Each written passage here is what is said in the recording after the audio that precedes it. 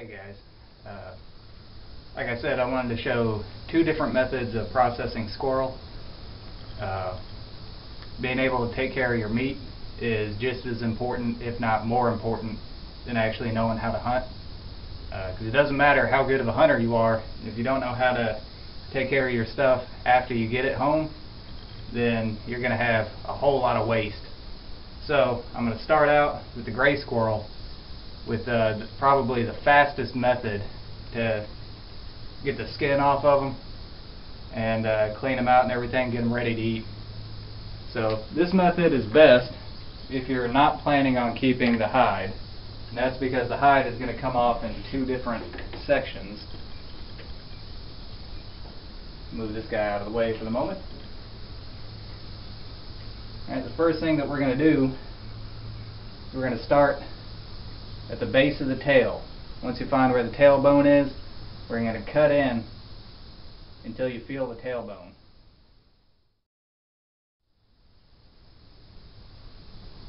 Okay, I feel the tailbone. Now what I'm going to do is actually break the tailbone and make sure that that tailbone is free from the rest of the torso.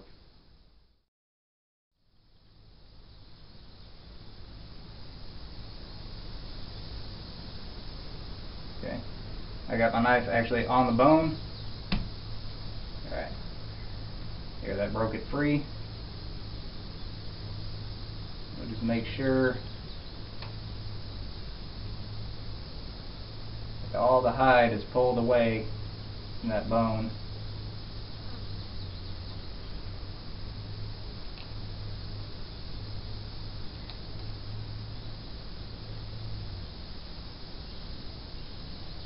Okay, so that's where we're at. We got the tailbone broke. We got the hide pulled away from the tailbone.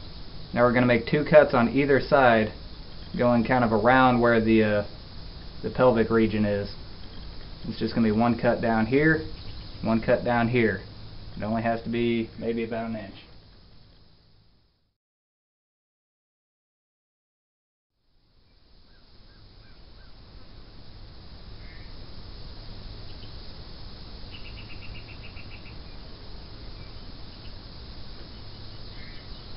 Okay. Now we've got the hide cut back that far. Next thing we're going to do is actually step on the tailbone and pull up. And what that's going to do is pull everything down to the feet and the head. So, let me make sure you guys can see this.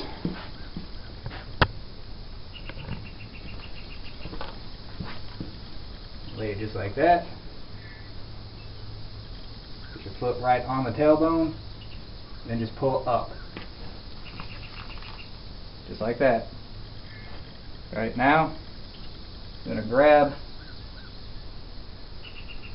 the stomach section and pull it up.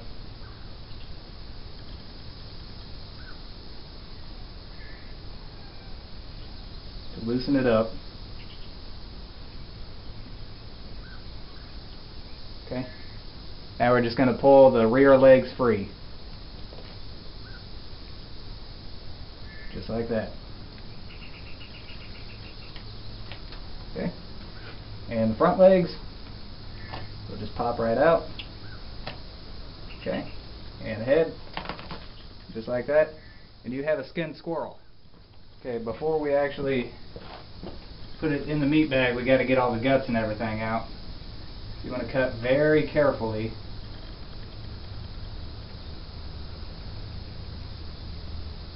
So that you don't hurt the internal organs. Split it up to the rib cage. And then down to the pelvic area. Once you get down to the pelvis, make sure you guys can see this. Once you get down to the pelvis, you're going to have to break through the pelvic bone, and you can do that with a good strong knife. It doesn't take a whole lot. You just push through, you'll feel it break. just like that. Alright, split the rib cage open all the way up to the throat.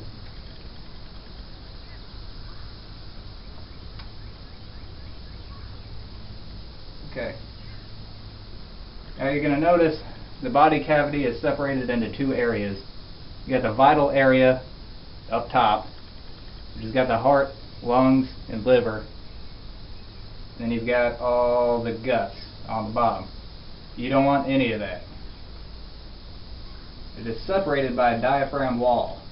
So you can begin to cut that diaphragm wall. And then you're going to reach up towards the neck and you'll find the esophagus. Cut the esophagus out. Just make one cut. Then you can grab under there, get under the esophagus near the backbone. Now, 2 fingers come in behind the esophagus and everything, all the guts, all of it will just pull right out. And it's going to be a little bit messy, but don't worry. You're going to eat them. Just like that.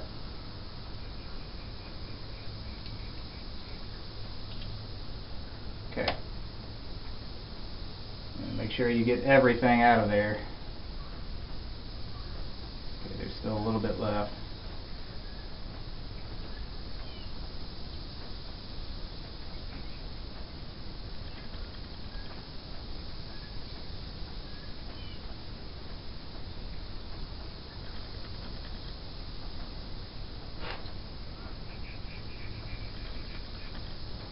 This one was a male, so it's got a couple extra parts you got to take care of.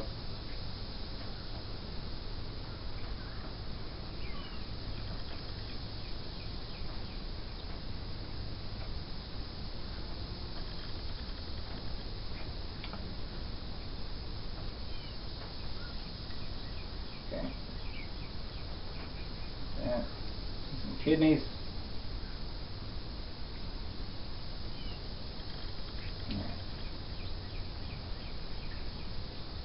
Okay.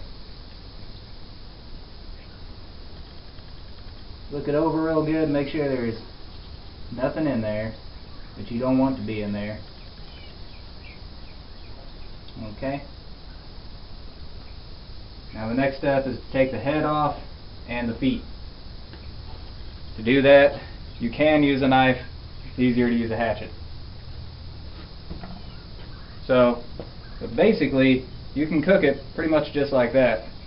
Wash it off really good and probably soak it in buttermilk or salt water overnight. That usually helps. Cook it in the crock pot. And there you go. There's your squirrel all ready to eat. There's not too much hair left. The second method I'm going to show you is best if you want to keep the hide. And for this we're going to do it the same way you would a deer. We're going to cut all the way around the feet. All 4 of them. We're going to cut around the head. We're going to cut slits from the ankle all the way up around the pelvis down to where we cut towards the ankle on the next one here, and the same thing straight across here, and we're going to split straight up the middle. That way the hide can come off all in one piece for tanning.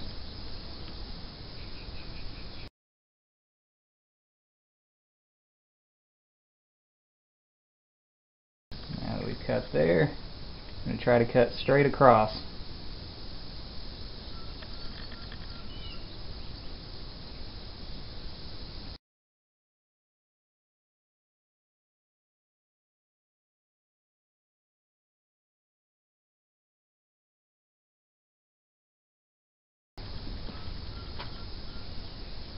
Make one cut from here all the way up. Find a good starting point and go, and try not to hit anything important.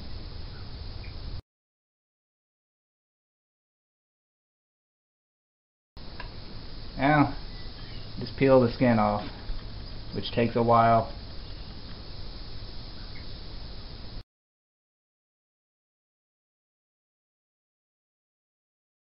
When you get to the tail, you want to be really careful so that you don't break the tail. There's a special tool for this.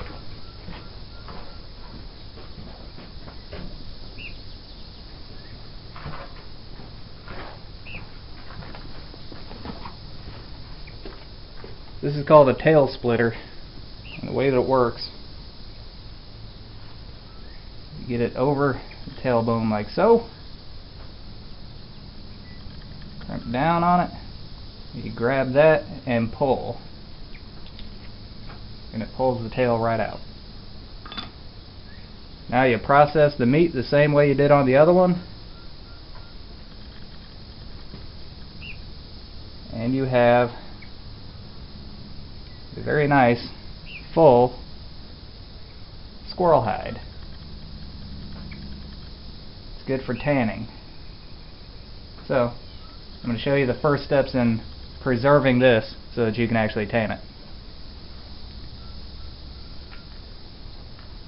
First thing that you're going to want to do, even though the tail bone is out of the tail, you want to split the skin as well as you can.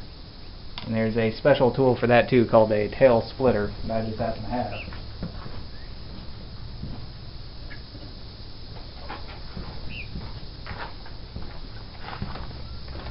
This is what's called a tail splitter. You want to lay it out flat, or as flat as you can get it, and hook this in where the tailbone was, and then just draw it out.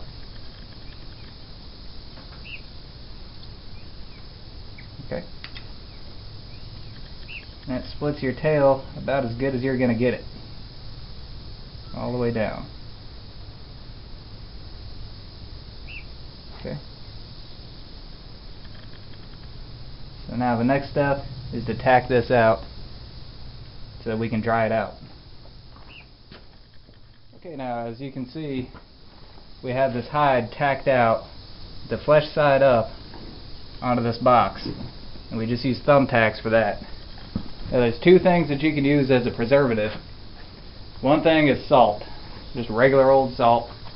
The other thing is 20 Mule Team Borax. Difference is salt is a little bit cheaper, borax keeps bugs off it a little bit better, and you just want to coat all of this with your borax. What this is going to do is it's going to draw out all the moisture from the hide, and that's going to preserve it. Now it's not going to tan it, but it will be preserved. And what I like to do is just work it in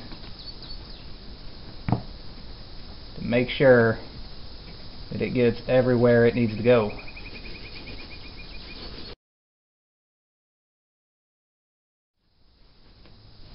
So, worked in pretty good. I'll just pour it on.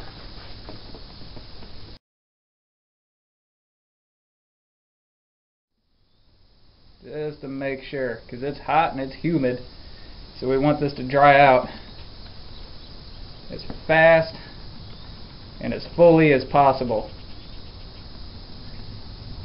Alright, now that's done, you just want to put that in a safe place where animals and stuff aren't going to get to it, and you just leave it there for about a week or two, and that'll ensure that it's completely dried out.